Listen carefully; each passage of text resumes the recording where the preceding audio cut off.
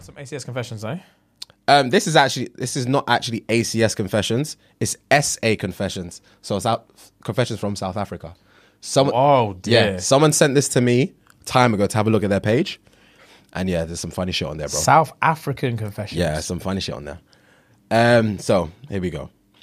I watched porn just to see what other women's vaginas look like because I'm very insecure about mine. That's sad. That's an embarrassing bodies thing. Do you remember that show? Yes, I do. Weird show, bro. But I was hooked, but it was weird. Oh, I loved it. I was very hooked, weird. but it was very weird. I think it was, at my age, it was like, what am I looking at? Do you know what I mean? Yes. Why is this on terrestrial TV? Yeah. Do you know what I mean? Yeah. This should have been on like terrestrial. This should have been like a pin number type channel. You know, we have to type in the Sky pin to watch it. That's what. I was surprised it was on Channel 4. Oh my god! It rattled me. Yeah. Anyway, Fucking hell. I've been making rap songs for a while now, but never told any of my family or friends because I was scared of being made fun of because I was still learning. Anyways, I finally made a song I thought it was pretty fire. I was driving in the car with my mates and decided to play this. I'm playing music and decided to play the song to see their reaction without them knowing it was me. Well, they said it was probably the worst song they've ever heard, and then also disconnected me from the aux after I played it. I sat in pain for the rest of the ride. Wow. Oh, fuck, imagine. I can never imagine. I would know, if I've made music, I would know if it's trash. Yeah, same. Do you know what I mean? But people really, really don't have that level. Like, that is this is like a bit of a sidetrack, but that is one of my main, like, how do I explain it? I literally think it is a secret to success. Because in terms of like, say for us, for example, like, I would never be under any illusion that this is something we could do when we're actually really bad at it. Like, I feel like I'm self-critical enough to understand when I'm good at something and when I'm not. And like, so any endeavor that I would ever take up in my life, I already know if I'm going to be good at it or not. Yeah, I hear you. I don't ever see a situation where I genuinely think I'm good at something and someone has to sit me down and be like, bro, this is shit. Like, you've chosen the wrong career path. You're terrible at this. I just don't see that ever happen. Yeah, I know what you mean. I know exactly what you mean. That couldn't be me, Mum. That couldn't be me. But bless him. Yeah, anyway. poor thing. Really want to get my nipple piercings, but so afraid that one day when I have kids, my breast milk will come out my tit like a sprinkler. That's facts, to be fair. Oh, that's wild. Gross. That is wild. Before I swipe right on a guy on Tinder, I think about how I would sound moaning his name. And if it doesn't sound hot, I swipe left. That's fair. In South Africa, just bang ube. Dentings. I bet that's a big deal. It's a deal breaker. It would be a deal breaker. Oh my days. My boyfriend is amazing, but my weed dealer and I have such sexual tension that I can't ignore. I definitely want to try him once and then pretend like nothing happened. Oh my God. Try him once. I want to try him.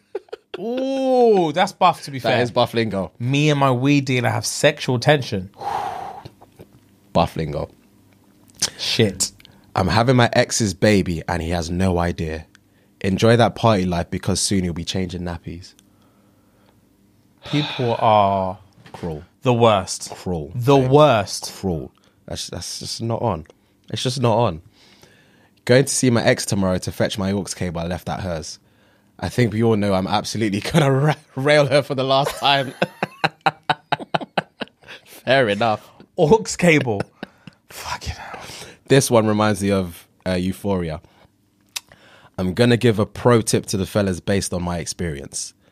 The bigger the daddy issues, the more fire the coochie. You know, if she hates her dad, you're in for the best rounds of your life. That's Cassie. That is Cassie. That's Cassie. She's got terrible daddy issues. And she's got terrific titties. The whole show is based around her tits. It's actually crazy. The whole production is centered around Cassie's tits. It's mad.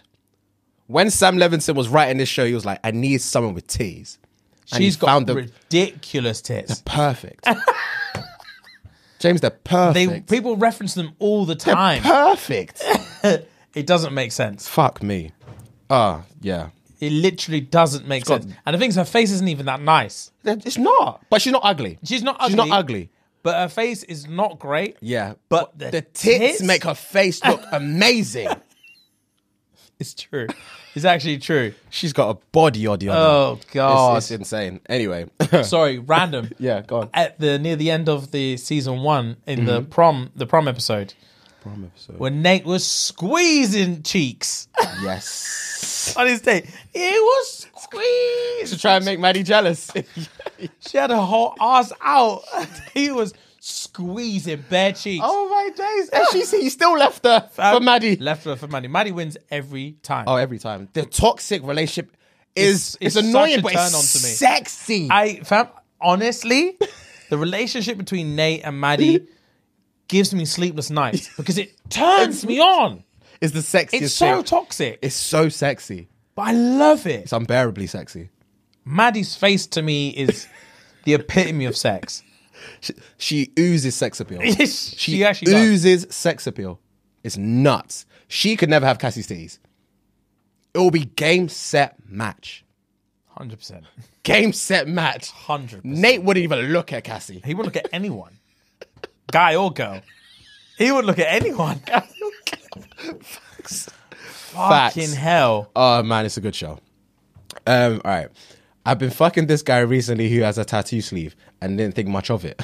Last night we had sex and I noticed a woman's face on the inside of his bicep. Turns out I was looking at his mother's eyes whilst getting railed by him. Biggest ick ever. God. Imagine. I would never, because you just yawned now as well, I would never allow myself to sneeze or yawn in a toilet because I'm afraid of poop particles and getting inside my mouth. That's disgusting. But did you know that's a fact though? Yeah, Like, I saw it on Good Morning or This Morning or whatever I think it I saw is. it in there. If you flush With the lid open. Shit particles. everywhere. That makes me feel sick. Fam, ever since I heard that, I'm closing it down. always. Yeah. Always. I don't. I leave it open on purpose. I want to pollute the whole yard. Your toothbrush murks with shit particles. Okay, that's disgusting. That's what I'm saying. That's disgusting. That's that's gross. That's the first thing I thought of when I realized what it did. I was like, my fucking toothbrush? Closing it ever since. Nah, brother. Fucking toothbrush? Nah. You're playing. You are playing. Yeah. Close Fucking that. hell. That is grim.